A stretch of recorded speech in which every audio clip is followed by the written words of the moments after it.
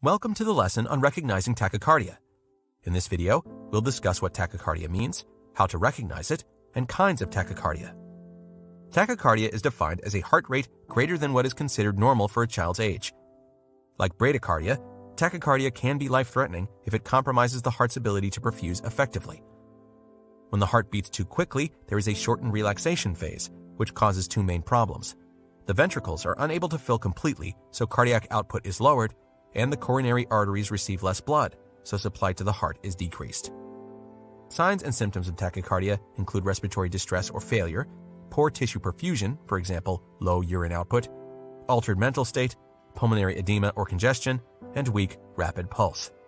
There are several kinds of tachycardia, and they can be difficult to differentiate in children on ECG due to the elevated heart rate. The following is a list of the kinds of tachycardia and what happens during the specific tachycardic event.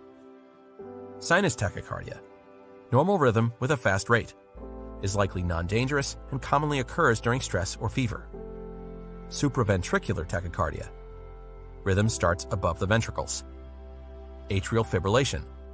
Causes irregular heart rhythm. Atrial flutter. Causes a sawtooth pattern on ECG. Ventricular tachycardia. Rhythm starts in the ventricles. This concludes our lesson on recognizing tachycardia. Next, we'll review narrow QRS complex.